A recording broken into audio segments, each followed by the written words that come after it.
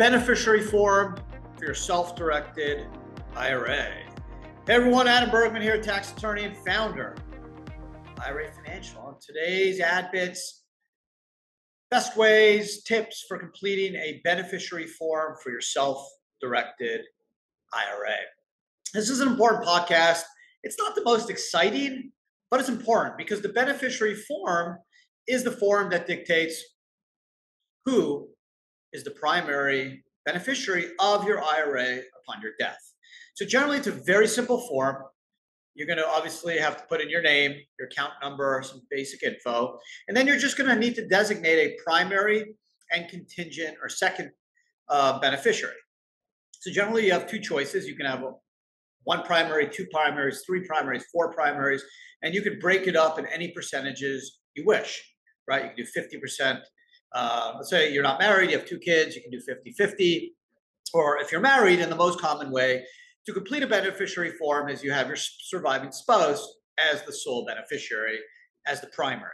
Now, contingents are, God forbid, you pass and your spouse also passes, whether simultaneously or if you forget to update your beneficiary form, then the IRA will fall to the contingents, which could be kids or other family members, charities, trusts, whatever the case may be. So this is a very personal decision. This is totally up to you. There's no right or wrong.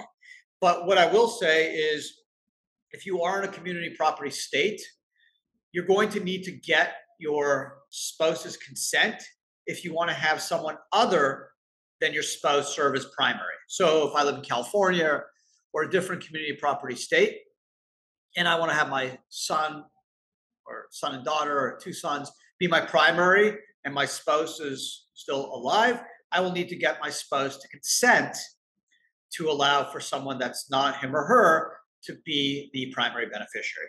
Technically, if you're not in a community property state, you don't have to, although some beneficiary forms will require a spouse, no matter where the spouse resides, to designate and agree, consent to have someone other than them serve as the primary. So again, there's no right or wrong. The common approach is you have your spouse as primary, and then you have your kids as contingents. If you have no kids, then obviously other family members or charities are also very common. Some tips. Number one is your beneficiary form is super important. Okay, I can't tell you, I've been practicing tax law 21 years. I've seen it over and over where, God forbid, if someone has an IRA, they pass and they're divorced in the last couple of years and they don't update their beneficiary form. And now their ex-spouse is the primary beneficiary and is getting the IRA. And the new spouse is not very happy about that. So first tip, update your form every year at least. Just take a quick peek at it. You can find it on our, if you're a client of IRA Financial, it's on our app, on our website. Just go to additional documents. You can check out the form or reports. You can check it out if you want to update it, if you have a change in your life, a divorce, separation, God forbid, a death, something else, material occurs that is going to impact who will be a primary or contingent, you want to update the form.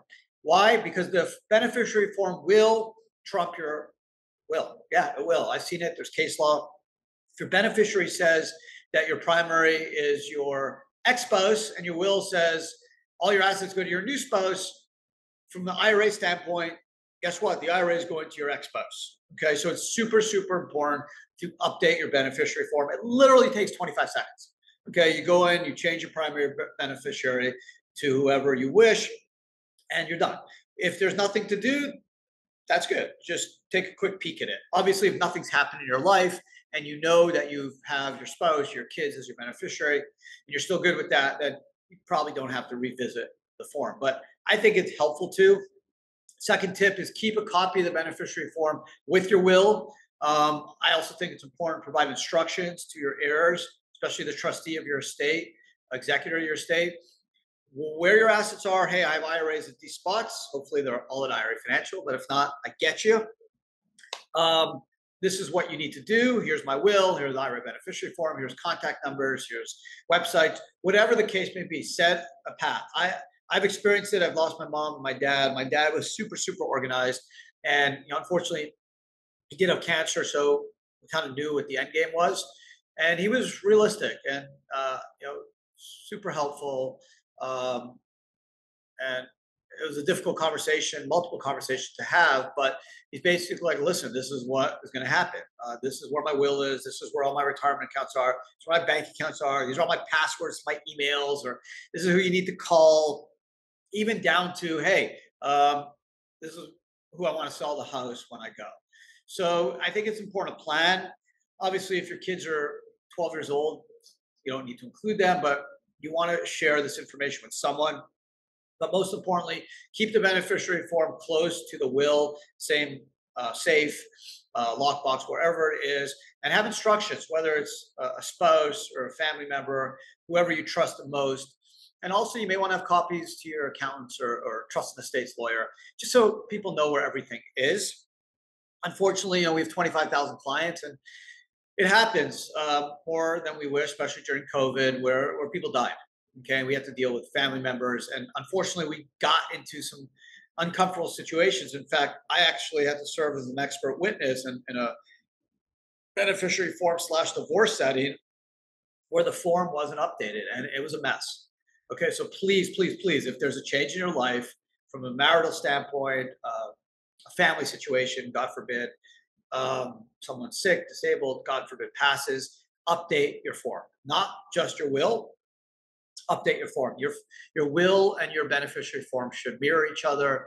The primary should be the same for IRAs and other assets. If you wish otherwise, that's okay. Just know that your will not trump your beneficiary form with respect to your IRA. Obviously, your will dictate other terms with respect to your non-IRA assets. So those are the big tips. Update the form each year. Take a quick peek at it. If you have a change in your marital life or family life, update the form immediately. And then number two, you'll let people know where your assets are. You don't have to tell them the amount. I get it, right? You have kids, maybe they're in their 20s, 30s. You want them to be hungry. You want them to support themselves and not have to rely on you and not be as aggressive as they need to be in business because they feel like they're going to inherit some cash. But you should say, whoever will be your executor, whether it's kids or spouse, hey, IRAs are here. My bank accounts are here. These are my assets are here. Or I have investments in these 2 funds or 3 real estate projects. Let people know. And if you don't want to share it now, map it out. Have it typed out nice and cleanly and in an organized fashion on a document, and have it in the safe with instructions near your will and beneficiary forms. And it's just super important. I lived through it, unfortunately. It was super helpful how organized my dad was. It was super tough, but we didn't scramble. Like, my sister and I knew what we needed to do. We knew where the retirement accounts are, where bank accounts were, and there were no issues. And again, I remember telling when my mom passed away, my dad, told us, hey, like, I'm changing the beneficiary forms. You guys are now the beneficiaries of all our retirement accounts, right? My dad was the primary for my mom. My mom passed, so then it went to my dad, and now my dad knows he's pretty sick.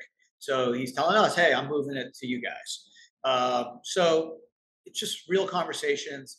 They suck to have, but as long as your kids are old enough, you should have it with them or whoever your heirs are, because it's better to be organized, thoughtful, and prepared than the alternative, which is mad scramble and extra costs and fees to lawyers and accountants and stress when you are trying to locate an asset. So beneficiary forms, 1-pager, takes literally 25 seconds to complete.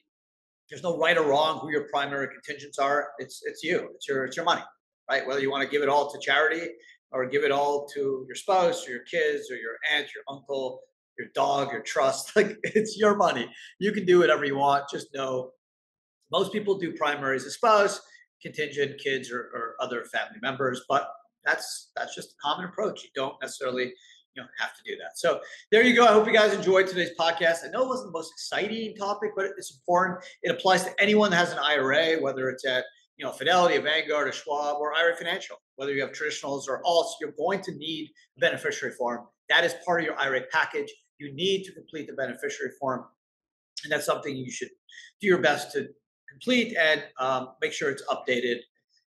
And obviously, if there is a change in your marital or family life, you should immediately update that form along with your will and keep those documents together along with instructions to your executor or your heirs in terms of where all your assets are. Otherwise, thanks for listening and for watching on YouTube. We've got an amazing channel. We drop 3 to 4 videos and 3 podcasts a week. So if you haven't subscribed, you definitely should. You're missing out on some really great content if you are interested in self-directed retirement related topics. Other than that, appreciate you spending some time here today. Have an amazing rest of your day and take care.